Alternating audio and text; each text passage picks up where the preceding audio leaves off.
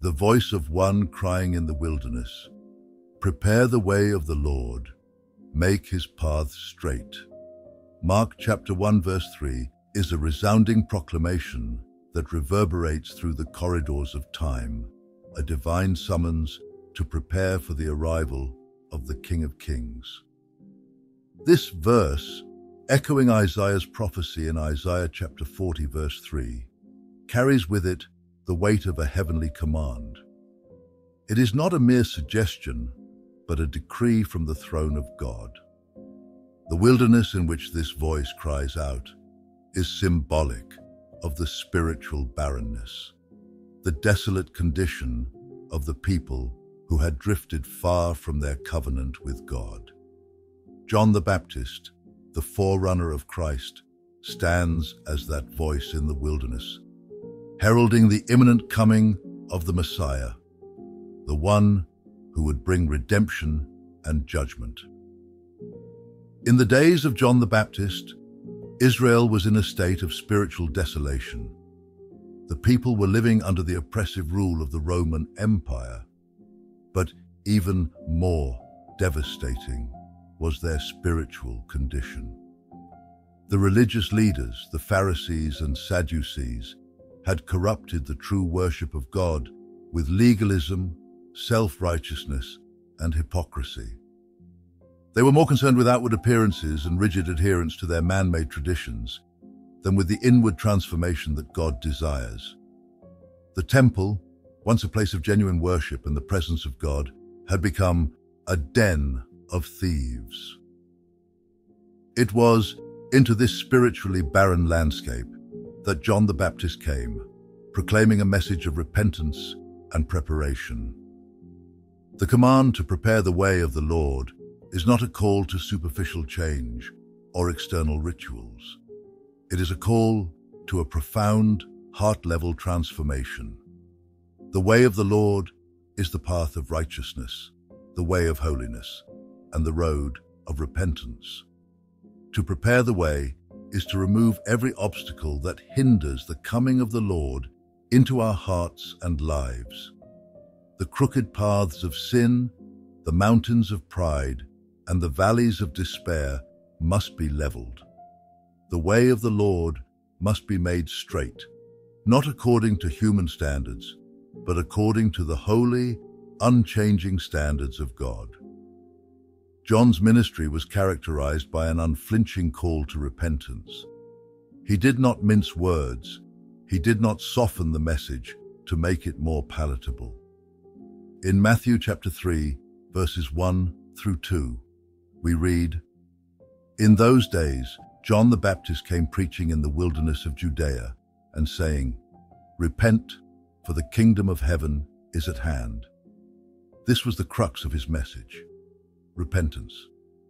Repentance is not merely feeling sorry for our sins. It is a radical turning away from sin and a turning toward God. It is the recognition that we have offended a holy God and the resolve to walk in obedience to his commands. The call to repentance is as urgent today as it was in the days of John the Baptist. The moral decay, the spiritual apathy, and the outright rebellion against God that characterize our world are clear indications that the way of the Lord has not been prepared in the hearts of men. Just as the people of Israel were called to prepare the way for the first coming of Christ, so too are we called to prepare for his second coming. The Lord is coming again, not as the suffering servant, but as the righteous judge. Revelation chapter 19, verses 11 through 16, describes this coming in vivid detail. "Now I saw heaven opened, and behold, a white horse. And he who sat on him was called Faithful and True. And in righteousness he judges and makes war. And he has on his robe and on his thigh a name written, King of Kings and Lord of Lords." The urgency of the message to prepare the way of the Lord cannot be overstated. The time is short. The day of the Lord is at hand. The Apostle Paul, in Romans chapter 13, verses 11 through 12 writes, "And do this, knowing the time, that now it is high time to awake out of sleep. For now our salvation is nearer than when we first believed. The night is far spent, the day is at hand. Therefore, let us cast off the works of darkness, and let us put on the armor of light." This is not a time for complacency or compromise. The Lord's return is imminent, and we must be found ready, with our hearts and lives in alignment with His will. To make His path straight is to live in obedience to His word. It is to cast off the works of darkness, to renounce sin in all its forms, and to walk in the light of His truth. The paths that lead to the Lord are narrow and difficult.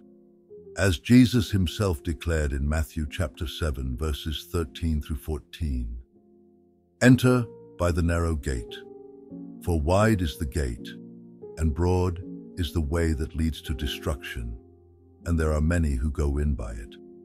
Because narrow is the gate, and difficult is the way which leads to life, and there are few who find it."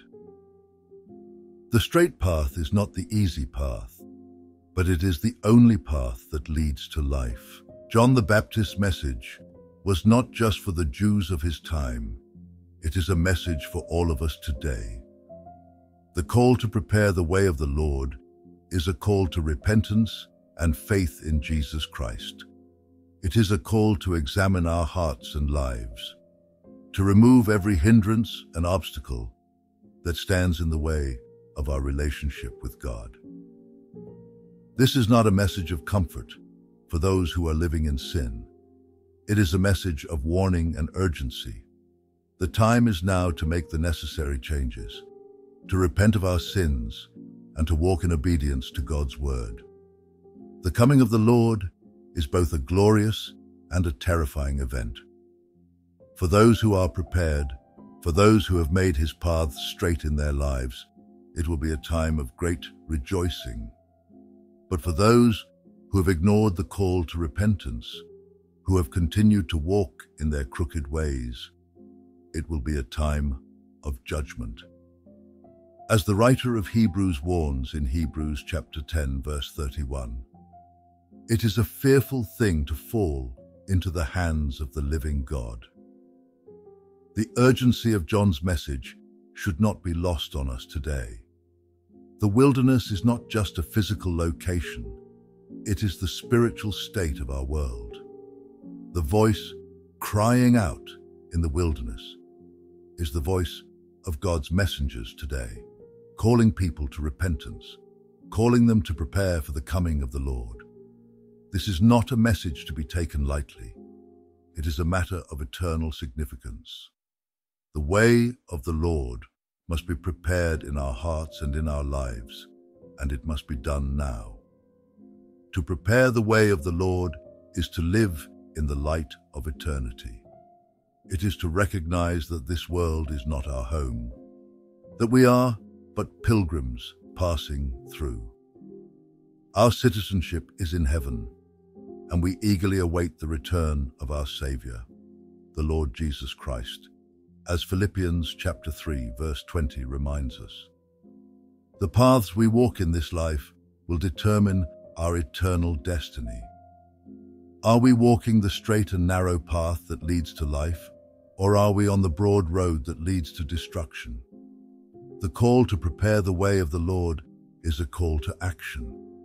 It is a call to forsake the sin that so easily ensnares us and to run with endurance the race that is set before us, as Hebrews chapter 12 verse 1 exhorts us.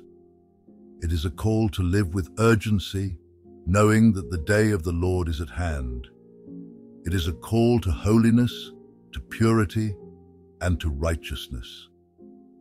As we prepare the way of the Lord in our own lives, we must also be mindful of our responsibility to prepare others. The Great Commission, as recorded in Matthew chapter 28, verses 19 through 20, commands us to go therefore and make disciples of all the nations, baptizing them in the name of the Father, and of the Son, and of the Holy Spirit, teaching them to observe all things that I have commanded you. We are not just called to prepare ourselves. We are called to be voices in the wilderness, crying out to others to prepare the way of the Lord. The time is now. The call is clear. The King is coming. Prepare the way of the Lord. Make his path straight. Do not delay.